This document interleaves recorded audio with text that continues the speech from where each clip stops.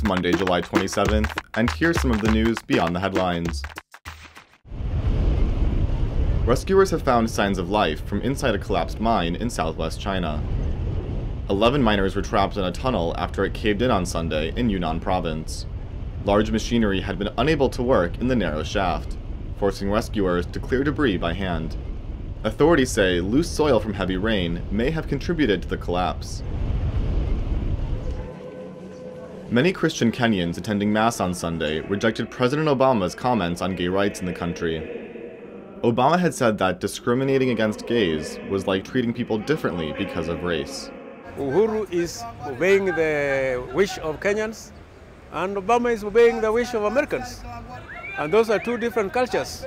Homosexuality is illegal in Kenya, and anti-gay laws often have broad public support. Colombia has ordered a halt to airstrikes against FARC rebels amid a breakthrough in peace talks.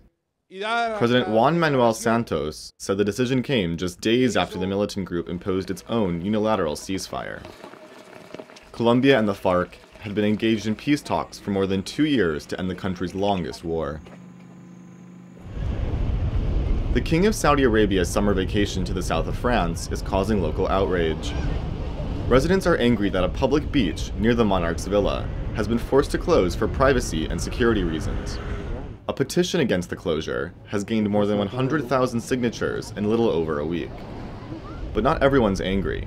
King Salman and his 1,000-person entourage are expected to be a boon for the local economy. Check out the VICE News YouTube channel for more original reporting and documentaries from around the world. No le creemos al secretario de Gobernación, no le creemos al procurador, no le creemos a Peña. No le creemos porque mi voz es parecida a la de muchos mexicanos, ¿no?